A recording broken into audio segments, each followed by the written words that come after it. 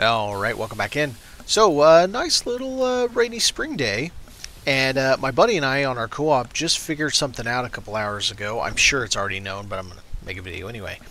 So we keep all of our, quote, good meat in our private stash because we don't want the villagers eating it all. Now this is way too much, but I did it this way to prove a point. I'm on my solo game here.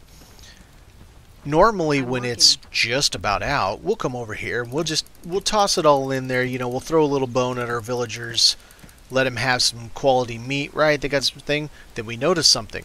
When we took it out, all of a sudden everything's at full except for that top piece. It is this has to be a bug. There's no way this isn't a bug.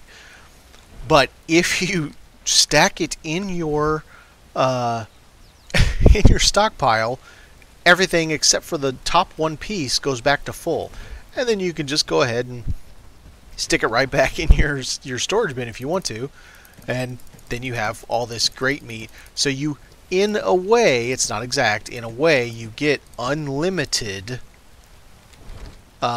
expiration date, minus the caveat being it has to be able to stack, and you're going to lose one every time, so it slowly goes down. As long as you're keeping it increasing by going out and getting your food, then unlimited, I guess. Thanks for watching.